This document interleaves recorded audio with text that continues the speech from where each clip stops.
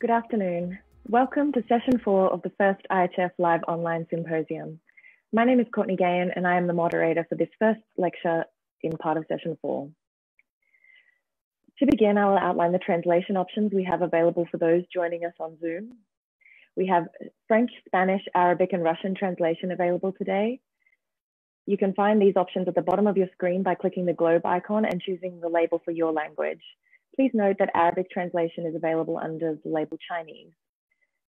This first IHF Live Online Symposium forms part of the virtual academy recently launched by the IHF to facilitate global online learning and licensing opportunities. All of this falls under the umbrella of the IHF Education Centre, available at ihfeducation.ihf.info.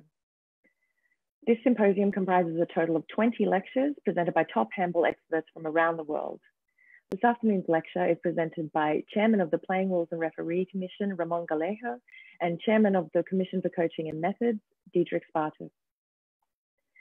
Please feel free to ask questions throughout this lecture and we will stop at the end to address as many as possible. And please also note that this is being recorded, so you will be able to access it later on the IHF Education Centre and on our Facebook page. Now, I hope everyone is awake because I know that Diedrich and Ramon have a question for you straight away. So I hope everyone's ready. And Diedrich and Ramon, we are ready to begin. Thank you, Courtney. Dear handball friends, welcome to this online seminar inside the IHF Symposium. As you know, in the last year, both commissions, the Coaches Commission and the Referee Commission in IHF, we are working together very close, taking care of the development of handball, development of the rules, development of our matches. Just working together how we can offer a better handball, more attractive handball worldwide. And one of the topics that we are more concerned about is the target of the online seminar today. As you see in the title, Provocations and Overreactions, or it means simulation or exaggeration of the actions. The photo is a good representation of this problem, of this problematic, because really just looking the photo is difficult to decide who is the guilty, the defender or the attacker, who is the attacker, who is the defender. Right? I think that all the actors in handball, we think that all the actors are responsible of this situation. Players, because they are role models for many thousands, hundreds of thousands young boys and girls playing handball. Also the referees, also the coaches. All of us, we are responsible to reduce first and to delete later this kind of action that provoke many mistakes and provoke that the work of the referees are much more difficult. I don't know, Dietrich, what do you think? Okay, yeah, we want to start a little bit different today. Before we start our presentation, we have a question to all participants. Please have a look to the following really short video and give us a feedback. You can use the chat function, only a small information. What is your decision in this situation? How should the referees decide now? That is, Ramon will show you the video clip. Yes, please.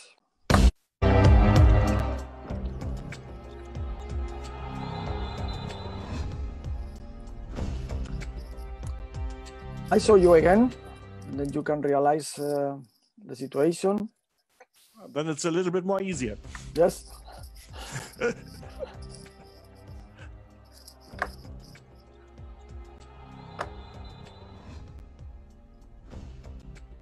Yeah, you can see it is half a second time for the referees to decide. So make a short note. What is your decision? So far, we just have one person brave enough to give their decision. They say 2 minutes. Someone else says red card. Against? Someone else says red Which card. player? No one is specifying, so I assume most are saying against the defender. Oh no, someone has said 2 minutes against the attacker. Oh. Most seem to be Someone says 2 minutes against the defender. Someone says red card against defender. Yes. 2 minutes for overreaction for the attacker. And someone says also penalize the attacker for overreacting. So it's interesting. We have different opinions. And this is the reality in such critical situations. Someone asked to see the video one more time. Yeah, we will do it. Yes. We will do it. Okay, maybe it's enough, but you see, we received a lot of different decisions, different opinions. And now you can understand why the job of the referees is so difficult. So now have a look again and a closer look to this scene. I will explain a little bit the tactical background. So at first you'll see a crossing between the left back and the center back without the ball, a very well-known tactical mean in today's top handball. And then immediately the right half defender tries to block the pass, and the right back in possession of the ball, immediately he reacts, goes in a one-on-one action. And now, and this is important, the left back is coming with high speed, Here you see the possibilities for the field and the goal referee to observe the situation. And then this happened. But you will see it much more. Oh, Ramon, what do you think? What you have seen? Really? Really, for sure. I think we agree, all of us, that this situation is very, very difficult for the referees, even more than in a normal life. And then the position of the referees could be that we are working with our referees about the position of movements. They know, IHF referees, they know that in modern handball, static positions are not allowed for the field referee. It could be constantly moving depending on the tactical of the attacker and the defender team. And second, even sometimes we realize that with two referees could be in top matches could be not enough, because as Dietrich told to you, who has the best possibility to see this action? The best possibility is for the coach or the defender team. And then maybe in the future, when we are planning to make a test with 3 referees, and even today you can see that some of the top couples in some moments, depend on the tactic, the position, they are in this position between 6 and 9 meters close to the sideline, depending on what is the problem in this area, right? So this could be for the future. In any case, the situation is really very difficult for the referees, and it's clear that the overreaction, the provocation of the attacker is the only responsible. And the IHF referees, they have, I repeat to you later, clear instruction to punish this action from the very beginning of the match. So now going back to our presentation. Yes. So again, you see here the situation. It is clear an unsportsmanlike action from the attacker, number 46. Referees gave the red card against the wrong player. And also this is possible that a wrong decision can affect the entire game. I was present in this match. This is also interesting to know. And my position was around 40 meters away in this arena. And clear, it is difficult to decide and to observe. And also my first reaction was, oh my God, that was a big foul from the defender. So this is really, really difficult to observe and to decide in around half a second. The question is this really a part of our game? We will give you an answer about our opinions later on at the end of this presentation. But this is the big question through the whole presentation. Again, maybe Ramon, you can explain a little bit correction for, especially for the field referee. he's in the moment not in a good position. Exactly. The field referee is far away of the situation. Exactly from this position, he cannot do anything because he cannot see the situation what happened. For the goal referee, not easy. It looks like here he can do something, but many times he must take care of the pivots and what happened around him. So it's difficult for him to put one eye here and one eye here. Also, it's really, really difficult. So the advice is for the referees, for the field referee, moving constantly, take the position where we have a problem, and then I repeat you again, then maybe in the future, the third referee could be the solution. The position of the third referee, Dietrich, should be here, exactly. We're very close to the coach. Yeah. But that is the future. You know, we will have a second presentation about game and rule development, and sure we will discuss this possibility for the future. Sure. For sure. Yes, of course. So now we are coming to our presentation. I want to give you a short overview what we want to present today. At first, a short explanation. What do we mean with overreaction and provocation? Then second, then we will analyze different so-called standard situations in which such fake actions are often used by the players. And in the third chapter, then we will explain IHF guidelines for the referees, how they should decide in such situations, how the line through the entire game. And at the end, maybe after a short summary, we have to discuss again this crucial question: do we really want to have such actions in our game? Who is responsible? What can we do? Correct. Explanation. Ramon, that is yours. Yes, because please don't think that Dietrich and Ramon, they are a little bit crazy and they are inventing something, right? Could be we are a little bit crazy, but no, we are not inventing anything. Because the rule, this rule 87D is written from many years ago. I want to, this is a summary, what is written here, exaggerating the impact of an action. The goal, the target is to provoke an undeserved punishment. But this is certainly, this is a summary of what is written in this book, in my book, is here, in your book. And then, Dietrich, go to the next. Just through theater. No, that's not, just to read the last sentence of the last slide. Right? Through, this is important, through theater. Some players trying to mislead or to fake or to cheat the referees. From our point of view, what happens if a player, a good actor, fake or cheat to the referees? Not really, not this. He is cheating all handball. He is cheating his teammate. He is cheating the opponent. He's faking, he's destroying handball with this action, not against the referees. We are human beings, our referees have mistakes. What's the problem? This is not a problem.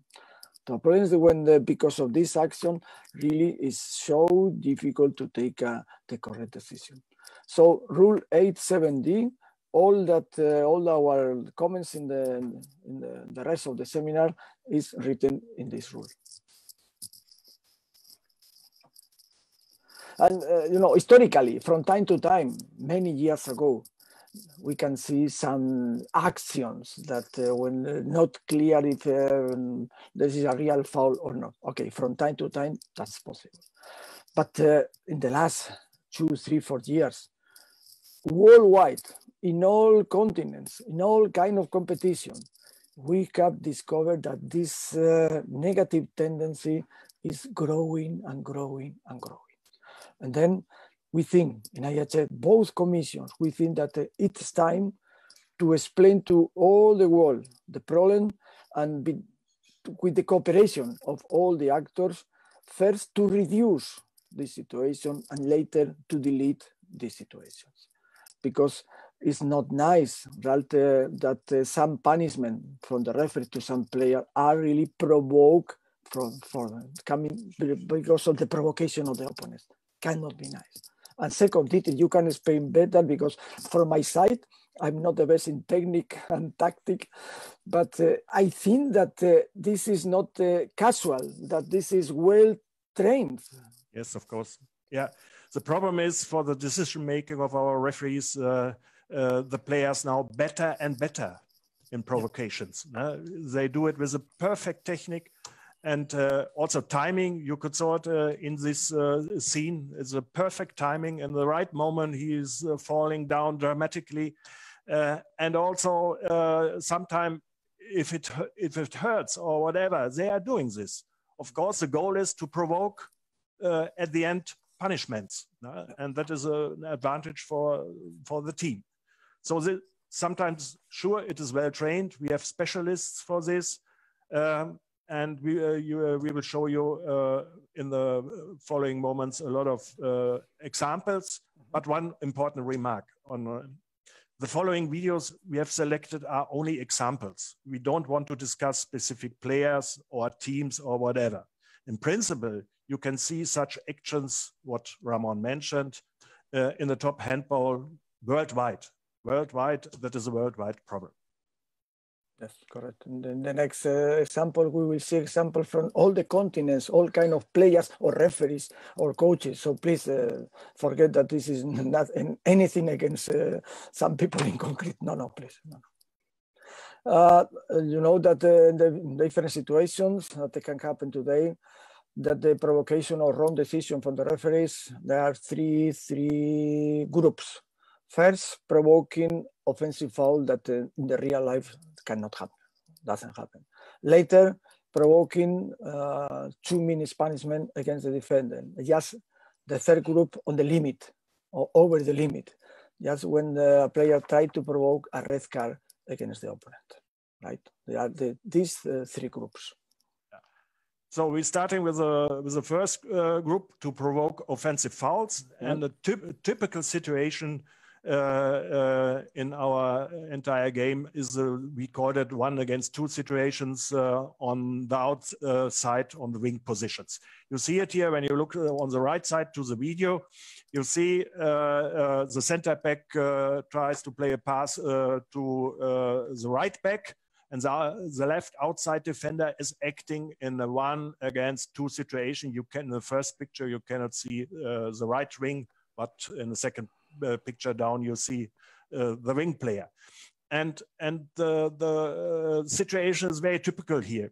The right back is coming with high speed, and the outside defender is acting in numerical inferiority, and he tries to attack the backcourt player, and then is the question how he is doing or she is doing this. The next typical situation, also a 1 against 2 situation, is that both defenders, half and outside defenders, switch together and try to make a double block to stop the backcourt player. And here we can also see a lot of different variations how to defend this situation. So for this, we have a video. Yes, and so now Ramon will show us. Yes, just to remind that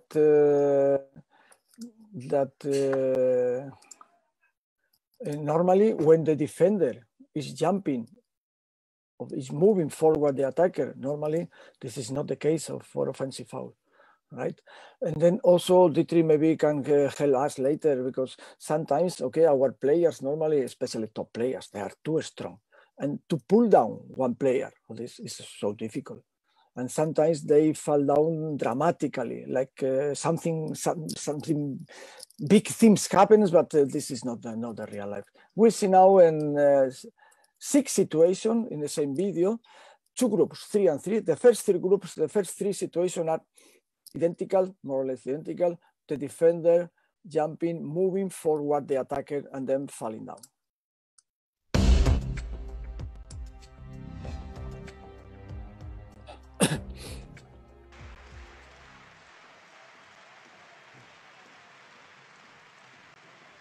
Ball out to Vida, not quite perfect, and they recycle it. Stroke.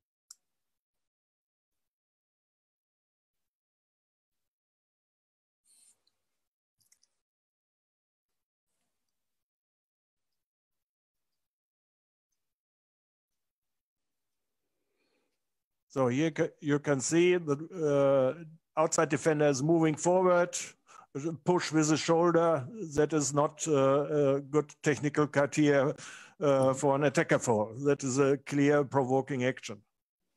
The same here, the outside defender is coming from the side, clear from the side. Exactly. Both actions are in the next one. The defender is moving forward the attacker. Yes. And then after the normal contact, the defender fall down on the floor. Also in this now is a critical moment because of the score and the time. Right? And then the same situation that in the first two examples. And it's really difficult for the referees to decide, to judge if this is offensive foul or not. Really difficult. But we are working to improve our observation of the facts.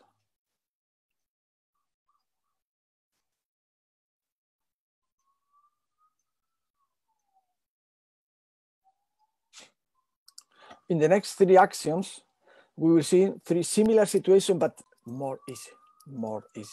Just really light, soft contact, and then the defender fall down dramatically. No. This is the first one. See. Yeah, maybe we can say it's more easy for the referees, but also a little bit stupid from the player. Look again. To do this. Here. That's a little bit Hollywood. This is so clear simulation, clear attempt to provoke the offensive foul.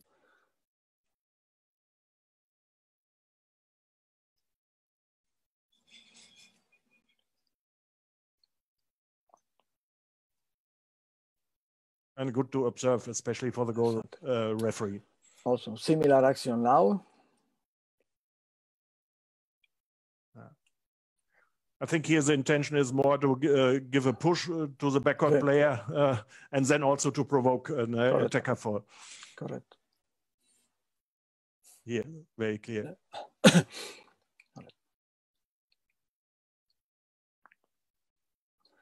And finally, this is the last situation. That is not enough contact to fall down. And now look, attention, the decision of the referees. Okay, the referees depends on the situation, on the moment of the match. They decide clear body language, clear information, and they decide direct 2 minutes against the defender player. Excellent decision and excellent information. From my point of view, should be in the first three actions, just not offensive foul and play on, simple. And the last three actions should be some kind of progressive punishment against the defender with clear body language, clear information for all the people in the stadium that that's not possible from the very beginning of the match. Okay, then we come into the second standard situation that are provoked situations in the backcourt, especially in one-on-one situations. You can see here on the right side an interesting picture row. Now you see that the backcourt player in possession of the ball has a clear chance to go to the goal. It's a breakthrough situation, and the defender is coming from the side and clear to provoke from the side an offensive foul. That is a typical situation in one-on-one situations. What I have learned from Dietrich, from our coaches, our analysts, is that when there is an open space, there is a gap in defense. The question, we teach to the referees, the question for the referees to observe who is the first player in the position. Yes, of course. The attacker or the defender. This is critical, right, Dietrich? Yeah, sometimes it's critical from the timing, but that is clear. One important observation criteria: who is first to be in a position. In a position, and in a position, not running into. Yeah. Okay, we have a video for this. Yes.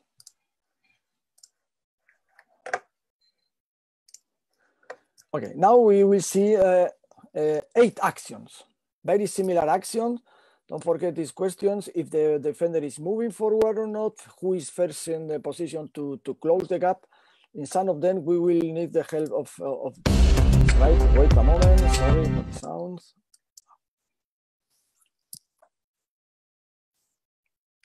At the first, we are in the final match of the last men's world championship.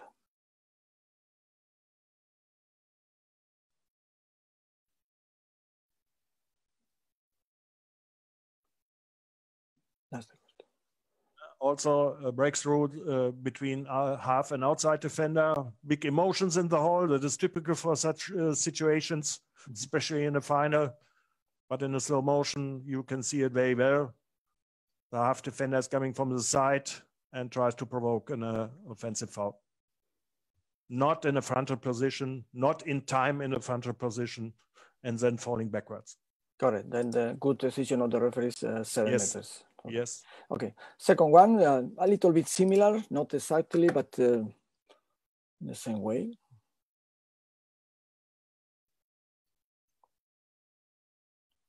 We'll see now in the repetition. Yeah, it's not easy for the referees. No? Yeah, no. It's a breakthrough against the throwing arm side. The attacker moves with the arm over the head of the defender, but here also, yeah, exactly. We need from the defender one step more to close earlier the space. Correct, exactly. Then it's okay. Still, I understand better. Still, the gap is open. Correct. Yes, yes, of course, and a little bit more footwork, then it's okay from the defender. Okay, now this is a little bit different. We can have to decide if the defender is against the attacker or not, from the side or not. Yes.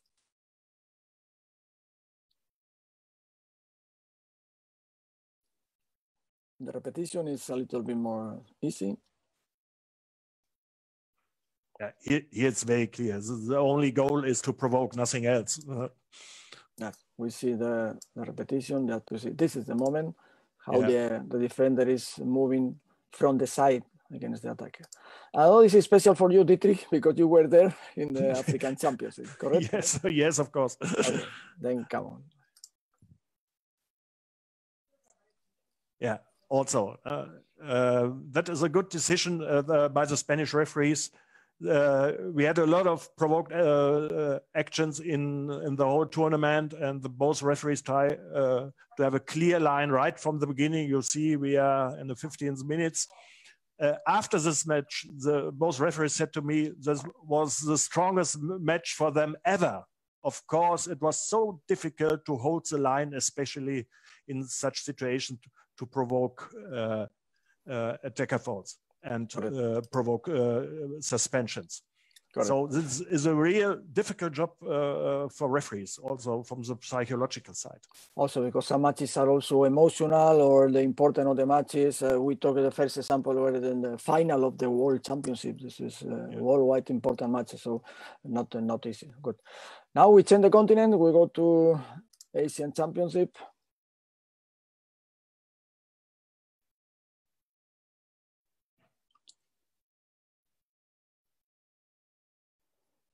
In my opinion, the contact between attacker and defender is not enough for this dramatically fall down of the defender. Yeah. Also here, the idea is at first to provoke and then to do something in a tactical way. Similar action, but this is not enough. And now you see the reaction of the referees is attention, clear body language, please don't do it. And this is yellow card, clear advice, not only for the player, clear information for all the people in the sport hall. Right. Now we are in women's in the World Championship in Kumamoto, and the overreaction of the defender. We are in the second half, 45 minutes, for this kind of action. Probably something happened before, and now the decision of the referee is very close. The defender is forward, the attacker moving against the attacker, so never can be offensive foul. And then the decision is so correct at that moment, progressive punishment.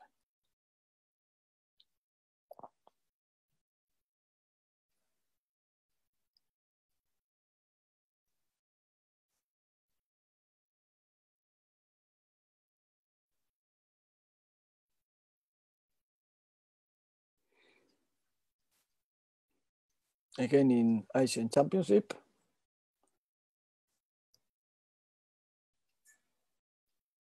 Yes, this was also an action in the center back position. Also, the first idea is to provoke, not to block the movement, and to have a good position. You see it here very well. From the side, acting from the side, going forward. Clear acting, clear simulation. This action, good the referees first the advantage, and then the attacker finish on the wing. But then later should be some kind of progressive action, progressive punishment against this player. Depends on the match, could be yellow, could be direct 2 minutes. But this kind of action cannot be possible in our handball, right? Okay, Dietrich. Yeah, maybe you can continue. The next situation is the situations at the goal area line. Also, we have such situations at the 6-meter line. You can show it direct. Yes, correct. We can continue. Okay, then this is the idea.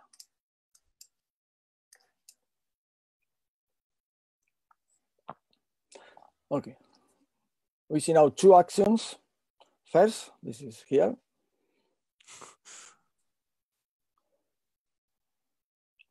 You see, like this is even no foul, even very light contact. It's nothing to do, and then that's it. So this kind of action, the decision of the referees immediately when they are absolutely sure about the situation, if they have a good point of observation, and then the decision should be clear direct 2 minutes for the defenders. Now we jump again, and then we go to Asian Championship. Look in the position in the pivot zone.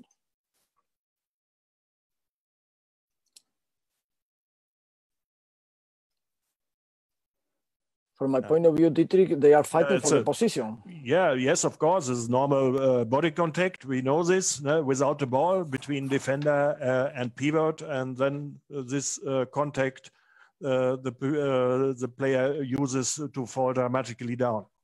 That is also a provoked action. You know which hard contact we have in this area, and that is not possible to do this in this way. Fully agree. So, that was the first chapter. Now, Ramon, you can make the introduction for the second one. Yes, and then this is the second group about provocation. When the provocation or simulation or overreaction of the players, what is the consequences? We discussed until now about offensive foul, and now we enter when the idea of the one player is to provoke a punishment, progressive punishment against the opponent. In this case, the next videos we will see some action where sometimes the referees decide wrongly, 2 minutes against the defender when the real life is that nothing happens. The first video, this is a special situation in the backcourt. A jumping attacker falls backwards to the ground. You see it here on the right side in the picture.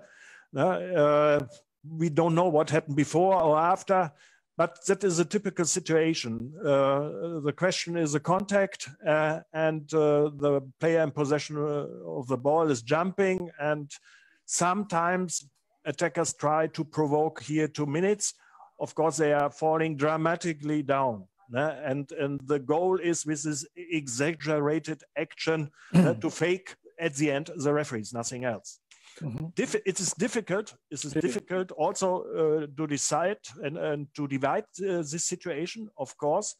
Don't forget, the IHF had in the past a strong line pushing attackers while jumping.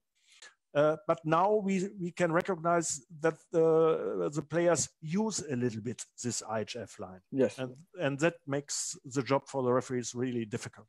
Yes, correct. In the next video, we have selected for you 6 actions. 6. Again, the first 3 actions, they are more or less similar, like clear exaggeration action, clear overreaction that looks that something important, something big is happening, but this is not the real. And then we will see in the next group of actions. That first, that's these 3 actions. First match. You know, it looks like something serious happened. We've seen the repetition that this is looks like a normal. It's a normal contact between defender and attacker. Maybe in the same attack. Some seconds later.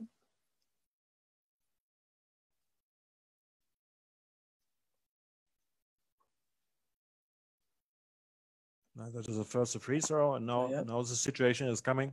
Mm-hmm.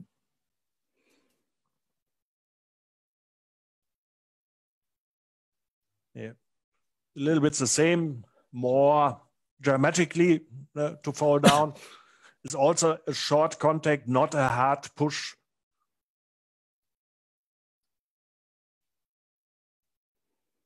It's repetition, slow motion of both actions. Yeah. And you see also the reaction, a well-known defender in the Spanish team. We know him. He is a little bit laughing. Yes, it is difficult. Yeah. Yes. Yeah, exactly. But at the end, both teams are doing this. Of course.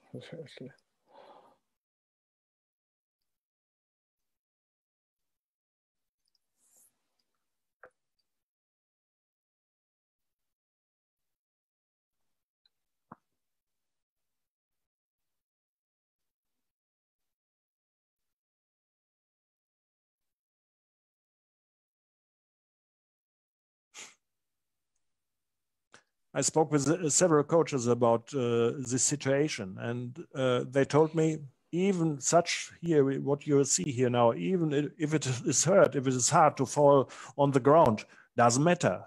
The main goal is to provoke a 2-minute suspension. Okay. Now we jump a little and go to African Championship. Yeah. Also, same. Short push. That's very normal foul from the defender. But a good explanation from the referees. Yes, exactly. Nice. Normal foul, and then and the referees at least they show to the player that that's not possible. Next time he will receive a progressive punishment.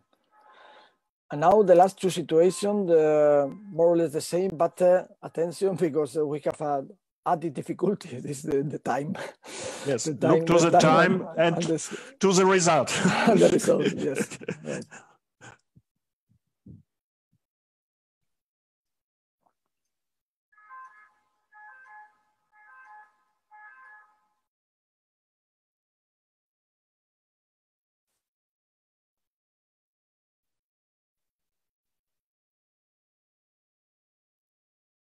And here's the same, also this typical when the backcourt player holds the ball. No?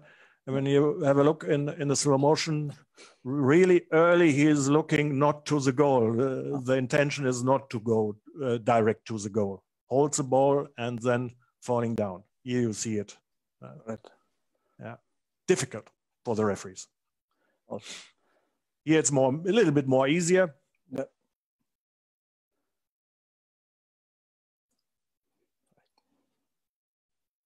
Yes, absolutely. Normal contact from my side, normal contact, just simple free throw. And then the last one, this is? Yeah. The last Men's World Championship. We've seen the repetition, excellent field refereeing, clear advice for the attacker, because now you can see a small foul from the defender and now the overreaction of the attacker, trying to provoke a punishment for the defender. All right. Good. Okay, we are coming to the second situation to provoke 2 minutes suspension. And that in the face, something in the face, no? I remember. Yes, of course, to pretend to be hit in the face. Also, this is only a picture. I don't know what happened before, but you see in at least no contact, only short contact, maybe with the right hand, and something happened, and to do something with the head. The problem is the attacker you will see it here in the examples in the video. The attacker pulls his head backwards with, and sometimes without any contact, or with, let me say, with a small contact. And this is often also supported that the attacker falls down dramatically. And both behaviors have the goal to provoke the referee's decision. And also have a look to the scenes. The goal is also to fake high intensity in this situation. That is, that the referees have the feeling, oh, something strong happened. And that is also a problem. Just let me to add that normally all the players try to respect each other, right? Yeah. And they know that when they touch the face, the head of the opponent, they know that they are guilty. They accept immediately the 2 minutes, not the 2 minutes. And normally they say, sorry, my friend, and they go out. Normally, this is the normal behavior. I like when the player respect the decision of the referee. A player understand that, sorry, it was my mistake. I'm not talking with the red cards possible. We discuss a little bit later. And then, please, it's not allowed that any player can use this kind of situation to provoke direct 2 minutes against the opponent when really nothing happens, when really no contact with the face, right? That's the idea.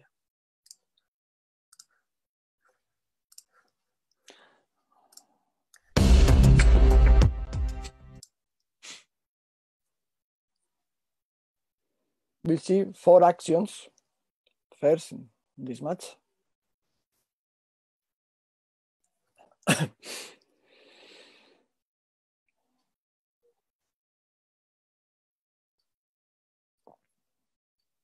Yeah, the first decision by the referees is attacker foul. Then they go together and discuss the situation. And then they decided 2 minutes against the defender. And they showed the defender hits into the face of the attacker. Looked in a slow motion. Exactly.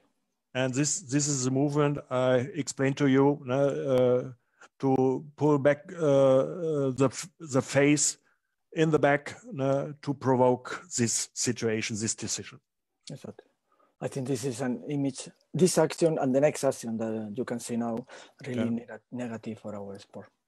Negative for our sport. And create an, I don't know, Dietrich, you've seen the same, that they create a negative atmosphere in the match. Yes, of course. Yeah, that is a big problem. Between the teams and with the referees in the middle. And then it's so difficult to control these situations. Yeah, not only between the teams and the players and referees, also the spectators. They are emotional against one player, against one team, and the emotion are rising up. And that is not good for us. Also against the referees, because the mistake of the decision, and then at the end, the image of the match is not good, right? Okay, then we continue. Similar action. The next 3 examples.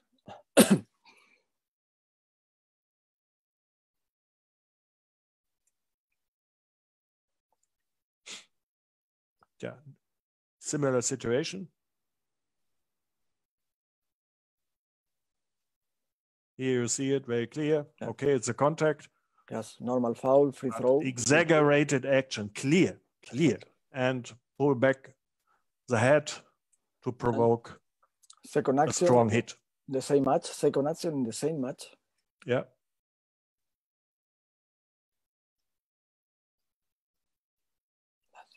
Totally.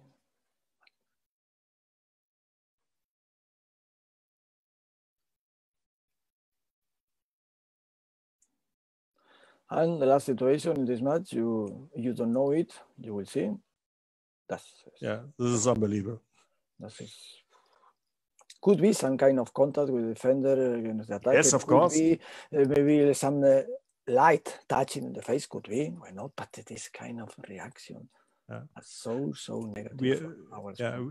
We have a contact sport that is clear. Sometimes the contact is also hard, but it's not necessary to make this. That is a Hollywood action and not nice. Here you see it. Okay, with the right hand, he was maybe slightly touched the face, could be, but then this reaction.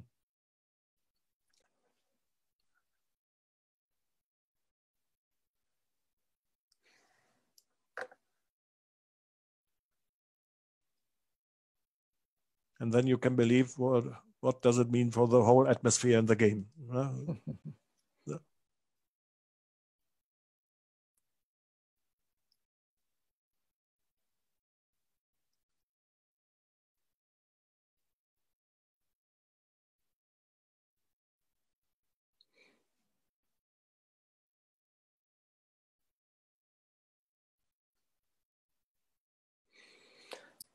Okay, I hope it's enough clear.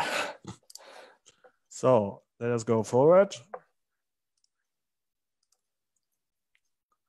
So that was actions to hit into the face of an opponent. The next video scenes, we will show you a different action that is very often, you can see it very often in crossings when the attackers are moving very quickly in running motions.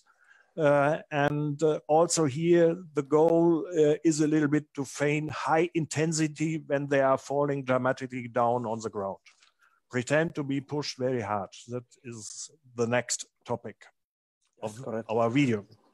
Correct. We see here now five actions with this target to provoke direct 2 minutes against the defender.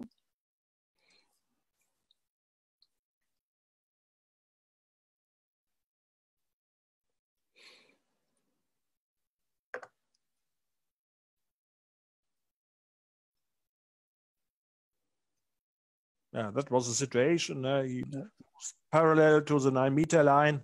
Sure, a contact, yes, but not a hard contact. And the referee decided 2 minutes.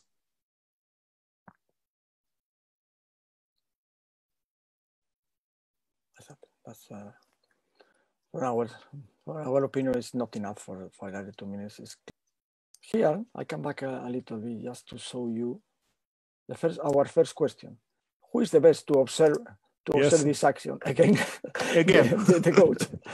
Again, the coach. So now you understand how, I repeat to you, for all of you, sometimes, in some moments, in our top referees, the field referee, instead of to be here, he is here, more or less in this position, or just on the other side. Why? Because I have a problem. I have, for example, here, 3 white players, 3 green players. And then from this position, it's difficult for me to see something, but from close to the coach, I can observe much more better. Ramon, yes. The situation is also really good. We know from our really top referees that they change their position play, especially the field referee. The field referee in today's handball is really closer to the situation. He is now 13, 14 meters away. And that is the experience from our coming from our top referees, to be more closer, to have a view more diagonal into the defense. That's the new positional play of especially our field referees. That's the question. No static position, constantly moving. The position depends of the tactics in the attack and in defense.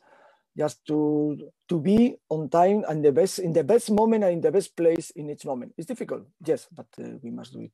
And we will see our test with 3 referees. They are better or not for the future of handball, right?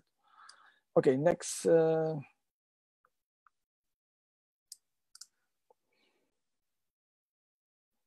It's very, very identical to the first action, Brazil-Croatia. Now this situation.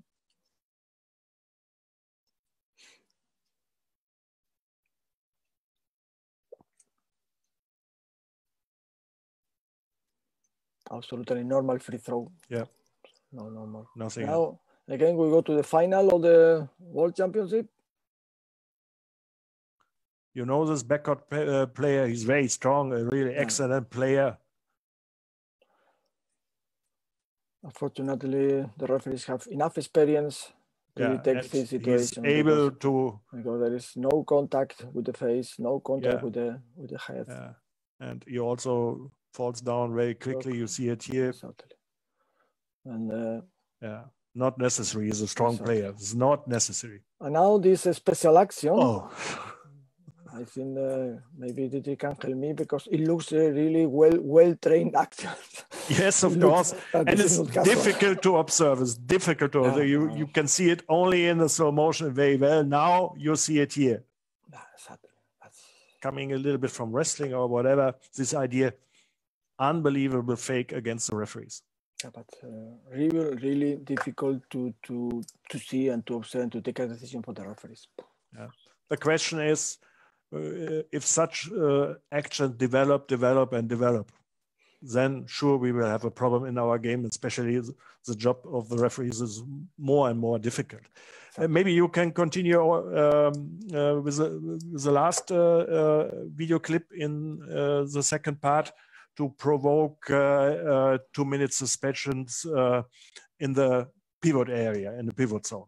Okay, I offer the continue immediately. I saw the video immediately. The next video, yes.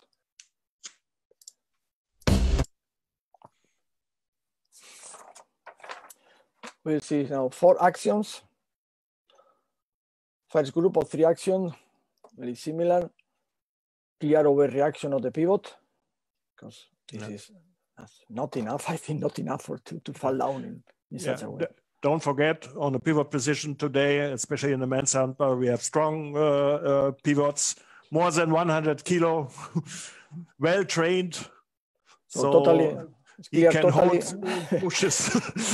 Totally opposite to my body, no? You say, yes, of course. I understand. Yeah. Then this is clear. Yeah. No. Now there's the same identical situation, fighting for the position. Yeah. Normal fight? Yes, normal fight. Advantage, good. And now suddenly this situation. Yeah. And now unfortunately the referee said the attacker, please don't do it anything more. Yeah.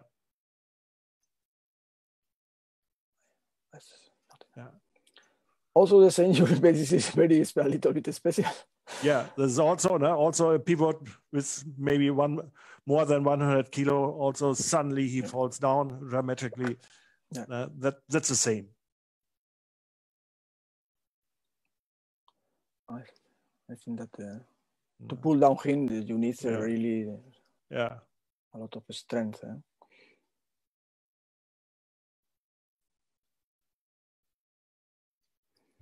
Really difficult for the referees. This situation. And the last one, this is a little bit special. Maybe this is in combination with the last video, the last action, when the pivot provoke the fall down the attacker. Look, because this is a last tendency in men's and in women's, and unfortunately also we see this situation every day more and more in youth and in junior competitions, right?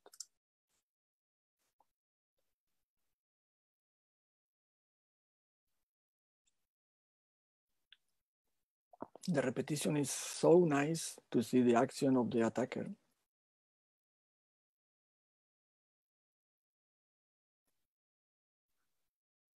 Now you can see it here very well, yes. Normally, the goal referee must be able to observe the situation, but also it is important that he also acts in a diagonal position. I think it is a good position to see this.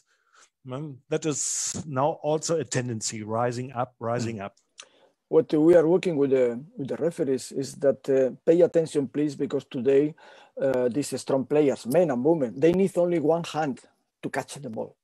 But this is not the problem, this hand. The problem is the second hand. The both must be in cooperation, teamwork, to control what happened with the second arm, second hand of the player.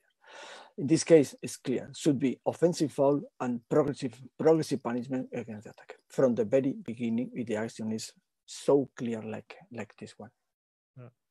Right? So Dietrich. So then Maybe we you continue, can, and we are coming to the third part in the chapter for standard situations. That's very well. Okay, this third part, that is, I thought to you, this is the over limit situation. When this kind of actions, provocation, simulation, overreaction, exaggeration, inventing situation, provoke a red card against the opponent. This is over the limit. Because it could be a clear influence, could be one player must be out for the rest of the match. It's clear influence, maybe in the, or could be, or for sure, in the final result of the match. So really in IHF we are worried in general about this situation, but especially worried about these critical actions, right? Okay, we will show you now four different scenes. We can go quickly through, and then we can have a look to the videos in a row. You see the first situation that the attacker tries to pretend to be hit hard into the face. You see here this situation. The second situation is in a pivot zone. Here a player or the situation totally without the ball. A defender is pretend to be hit hard into the stomach. You see it here with a yellow circle. Mm-hmm. The next is pretend to be hit hard into the face. And you see it here. The referee showed the red card. At the end, it is a wrong decision. And the fourth scene is similar what we have seen before.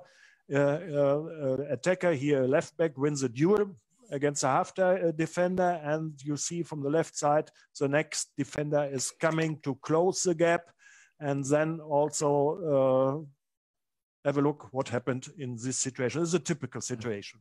Okay, then I offer you the 4 videos. Good. Then see the first situation.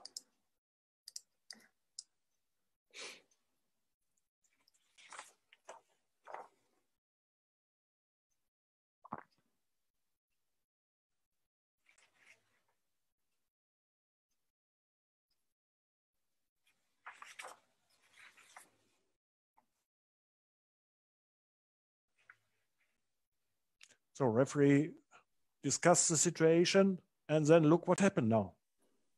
Ramon, that you must explain. Yes, I think the first part could be now that there is some contact with the face. Yeah, a slight touch is possible. touching. That's what we, and this is for 2 minutes. But the overreaction is not good because it's not on purpose. This is the defender is trying fighting for the ball. So it could be I touch your face, but okay, sorry, but it's not for this kind of reaction. This is the first part. But the second part is okay. The referee offered his hand. Yes, we are in the same sport, all of us. We have different targets to win the match or to take care about the rules. Many people also outside of the match have another duties, but we are in the same sport. We are fair people. In general, we are fair people. If I give you my hand, please shake my hand. Come on. We are the same. So it was not even in the moments that in some moments when the player is angry. Come on, we are exactly in the same match. So please, come on. I don't like this kind of situations, right? Okay, the next situation is at the 6-meter line. The second video. Yes, wait a moment. I prepare it. Yeah, I share the screen again. Yes. Now it's here.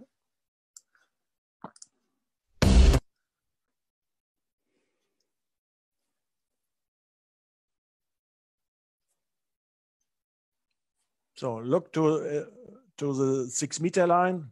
You will see it also in a better angle from above. It's a typical duel, defender pivot. And then suddenly he falls down.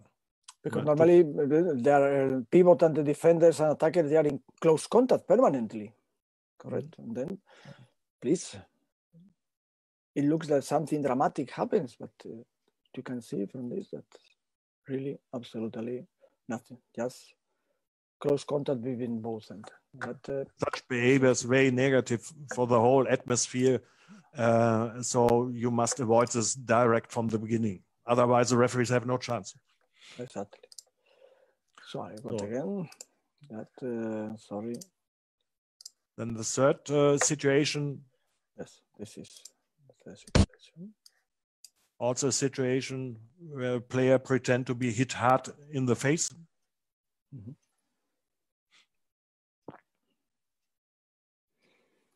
Now we are in a Champions League match in Portugal and Veszprém.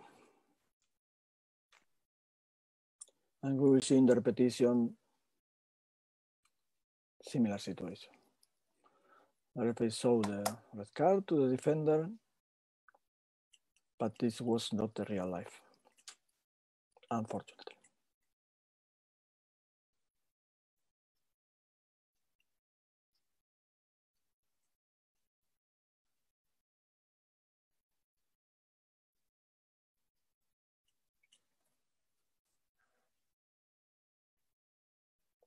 So it should be a normal foul, I think.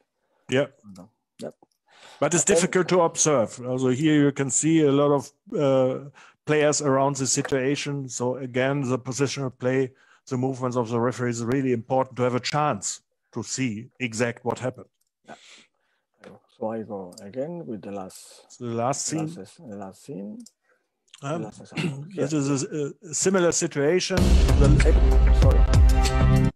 The left back wins a one-on-one action and go inside. And the next inside defender tries to block the gap. And then we have a contact. You see, it looks like something serious happened against the head, against the face of the attacker.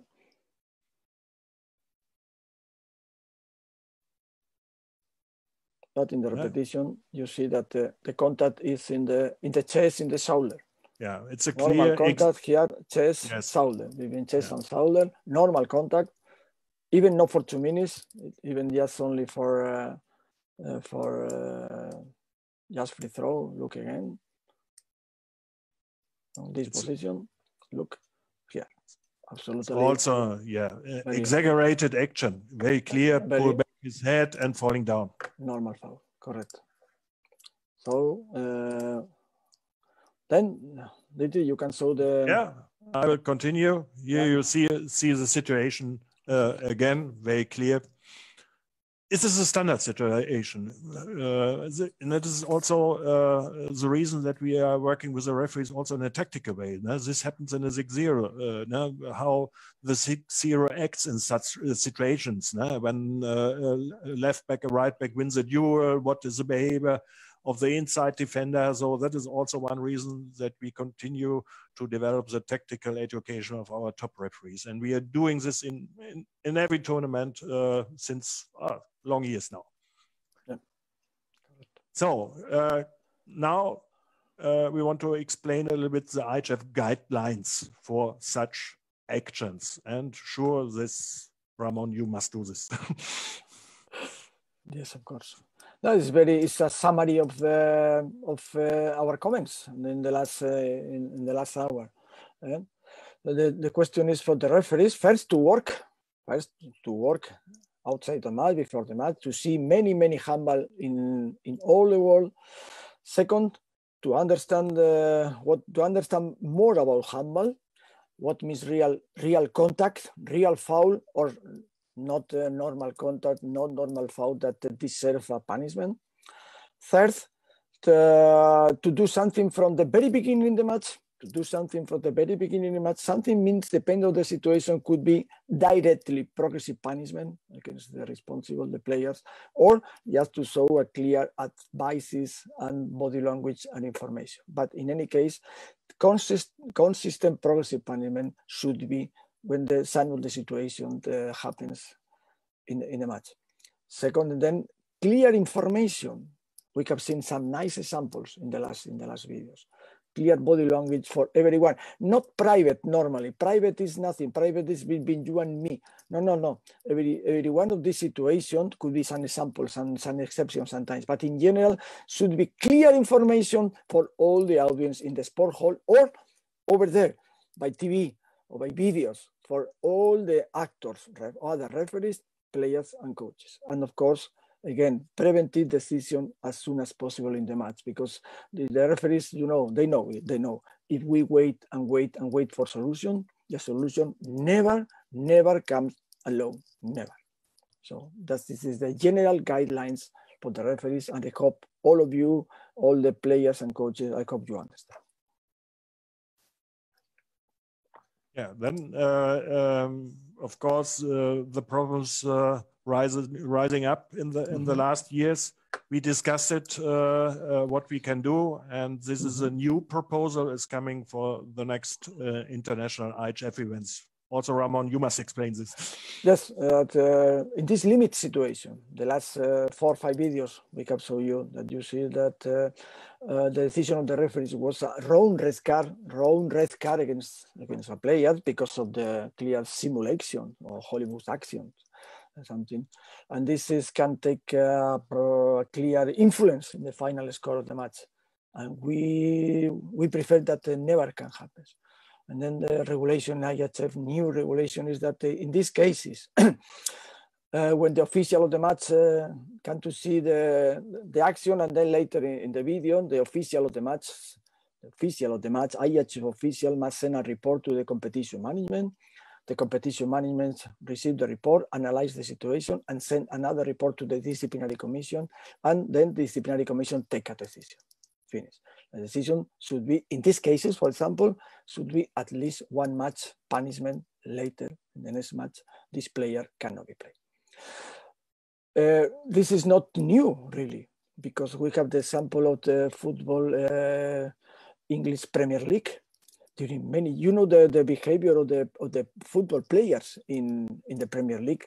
They hate each other. They fight against each other, even between teammates. When some of the players in football, they make a diving inside the goal area, trying to provoke a penalty, right? And then in the past, during some years, in England Football Association, they create a special commission that after the matches, they had the right to punish these players with 1 match or more. In the last 2 years, this is not necessary, because this case of provocation, penalty, or diving is one of the cases that the referees are allowed to go to see the video, the video assistant referees. And then they don't need the commission later, because the referees take a decision just during the match. So I hope that in the future we cannot follow. We don't need. I hope in the future we don't need to do the same. Okay, so then we are coming to our last part, and at first finally we want to show you scenes from only 1 match, and have a look what happened in 1 match. Is not important which match, which teams, which players. Only follow the situations. We will not make a comment, but we will ask you again at the end, is this a part of our game? So this would be the last video of the match, of this presentation, and as Dietrich told you, this is something about a summary of the problematic of the world, and then no comments after the video, no comments from our side. It's the same match.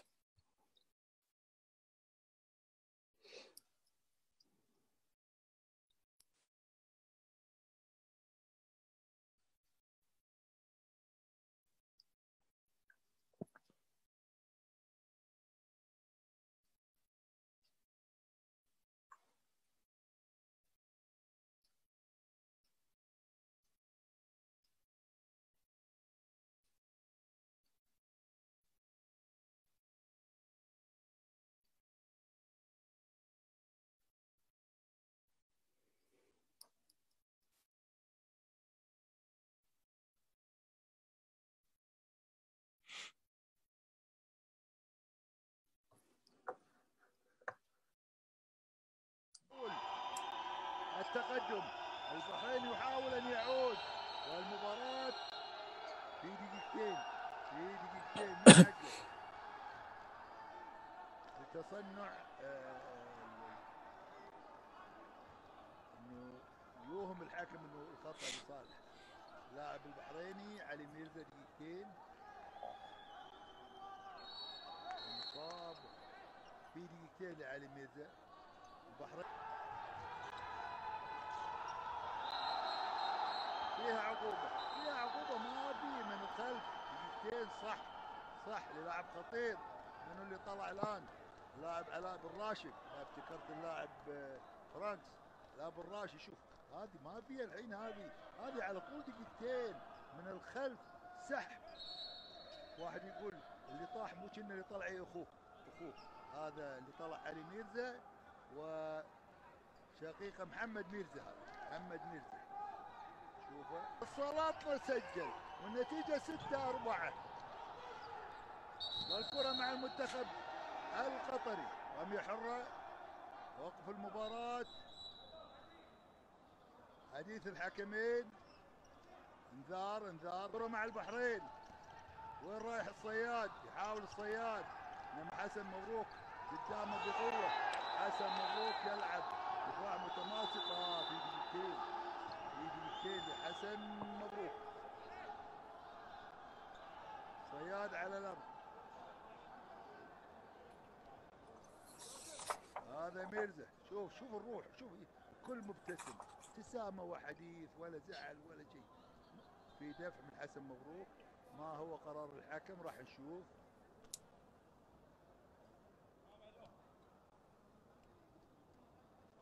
صياد احد نجوم كرة اليد البحرينية، الأعمدة الأساسية. تاريخ كبير. في دقيقتين لحسن مبروك. دقيقتين إيقاف. دقيقتين وسيلعب منتخب القطري ناقص لاعب والمنتخب البحريني كامل. شوف الصياد عطى دقيقتين يا حسين يا الصياد. خلاص دقيقتين وما في كل العافية. خبرة هذا اللاعب. حتى الآن البحرين مرتبك وقطر تهاجم. تمريرة عادت لقطر.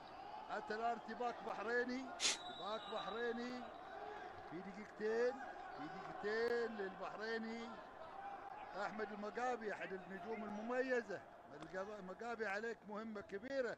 إشارة واضحة لأنه تفاعل أنه في دخول خاطئ. شوف فأنه متعمد اللعب فأعطاه. So yeah, you could saw the life of the referee is sometimes really hard. you have seen it. And the big question is, do we really want to see matches like these?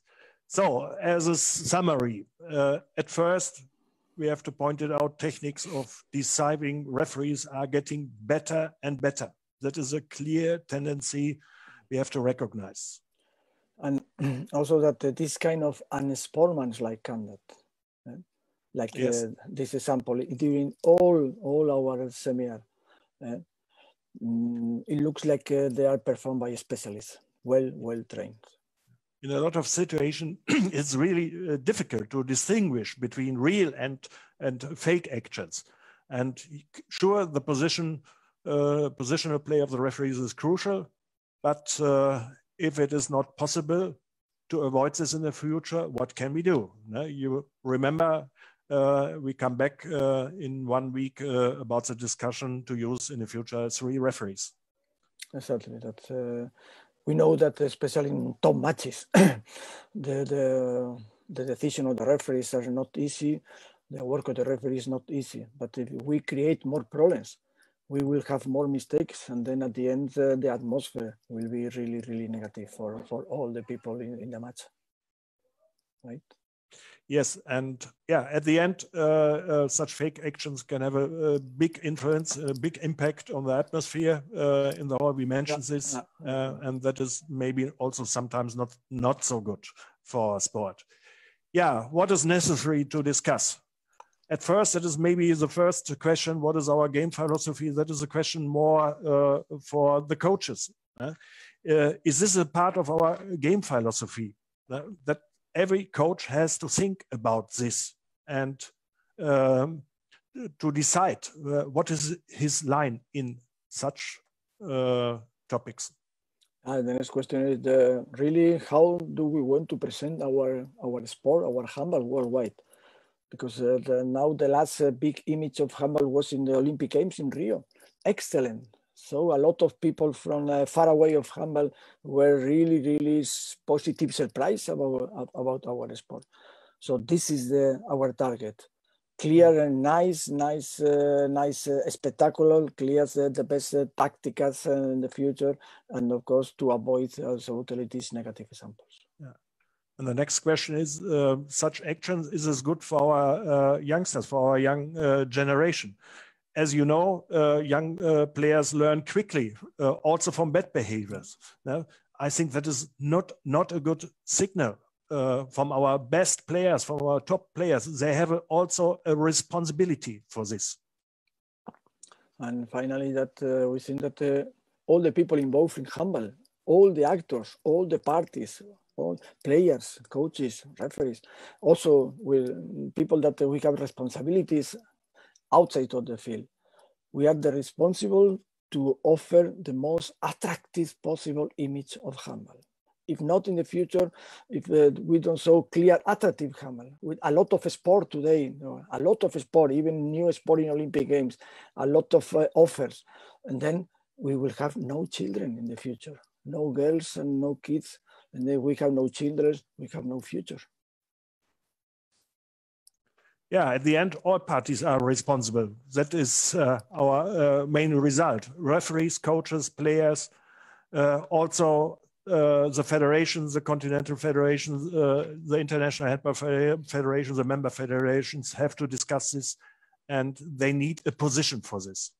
I think handball has worldwide a really good image. We know this from our top events. I remember in Rio, we had so good feedback for the quality of our sport. Our sport is fast. Our sport, okay, is hard in body contact, but that is a special criteria of our sport, and we can sell this in a good way.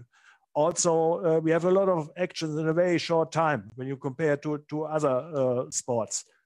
But do we need such actions like this? When you look to the right side to the picture, I think that this is a good picture of our sport. Fighting for the ball, actions like these make our sport attractive.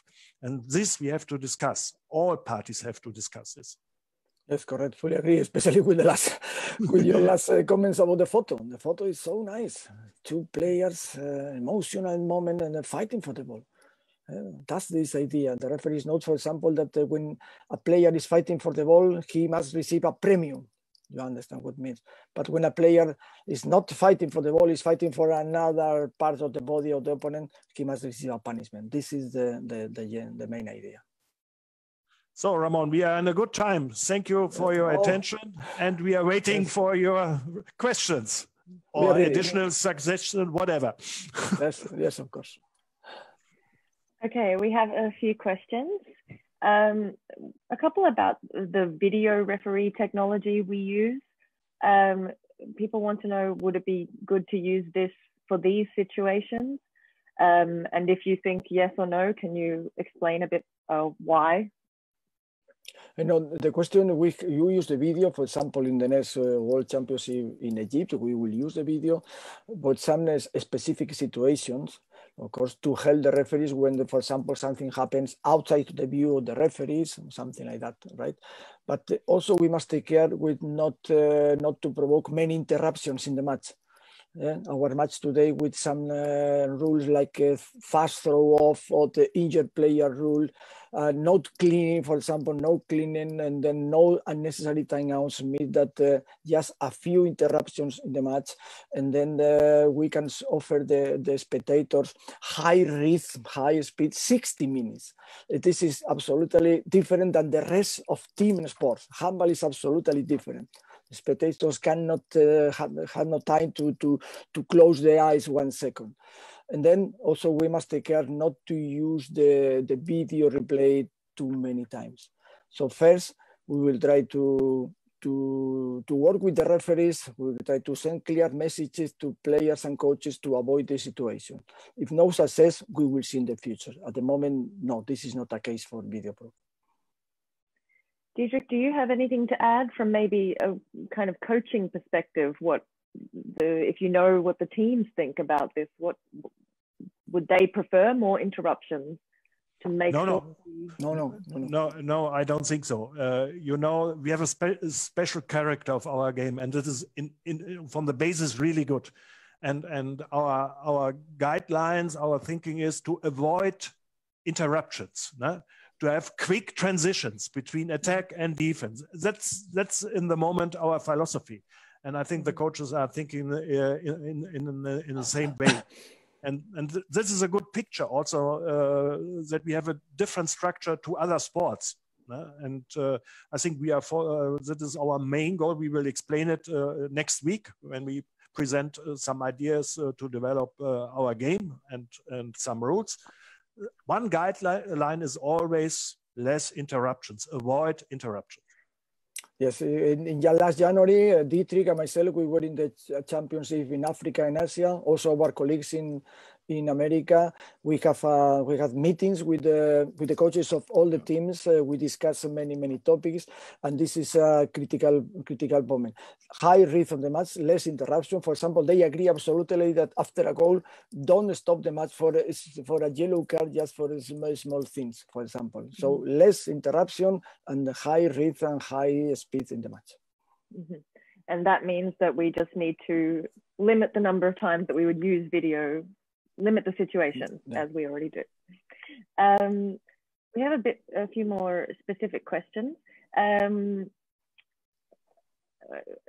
Someone asked about penalties if there is a foul committed against the attacker, but also the attacker overreacts. Can you talk about how, I think it's possible to punish both, but can we talk about this a bit?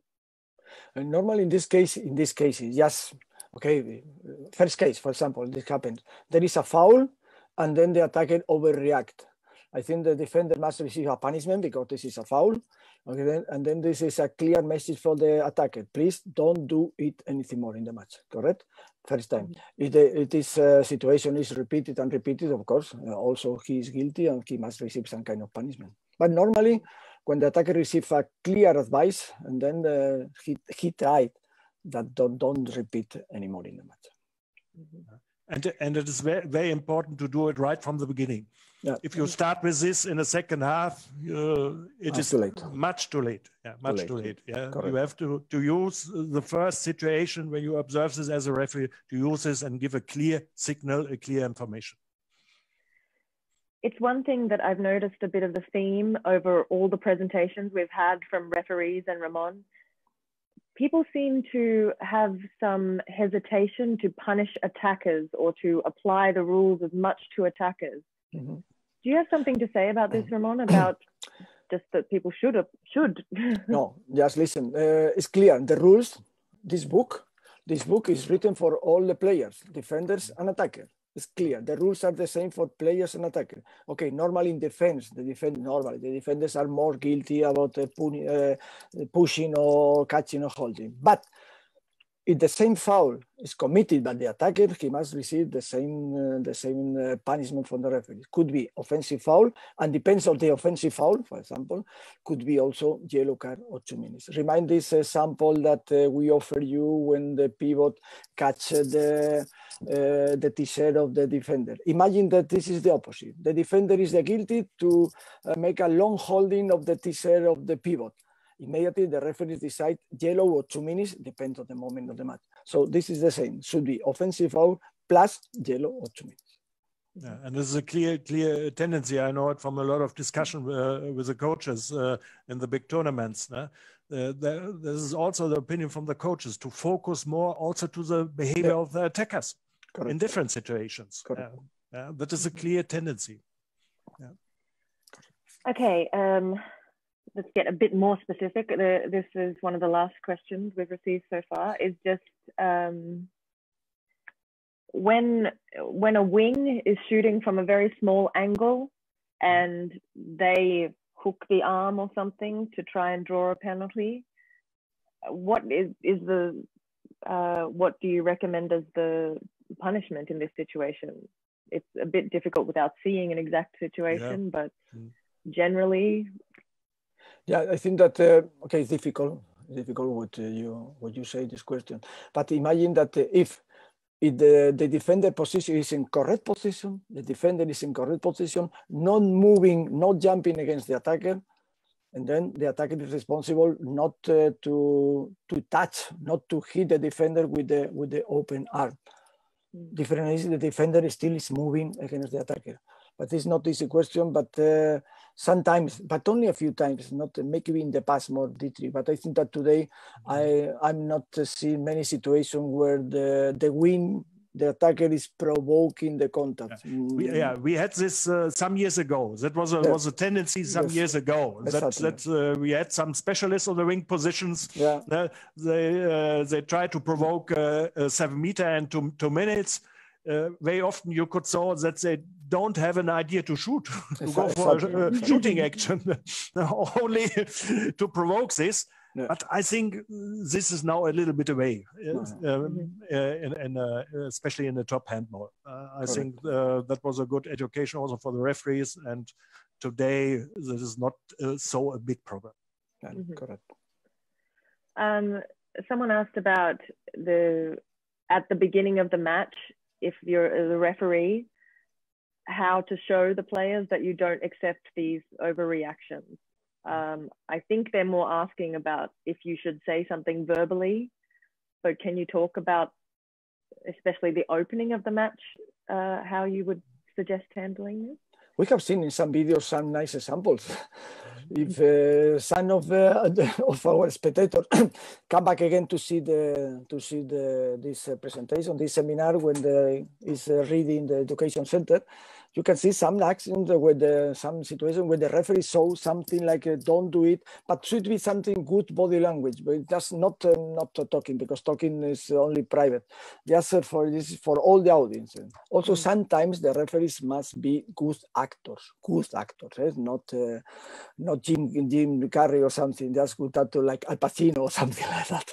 To explain clearly, to repeat what was the action, why I decide now 2 minutes, for example, why I decide red card.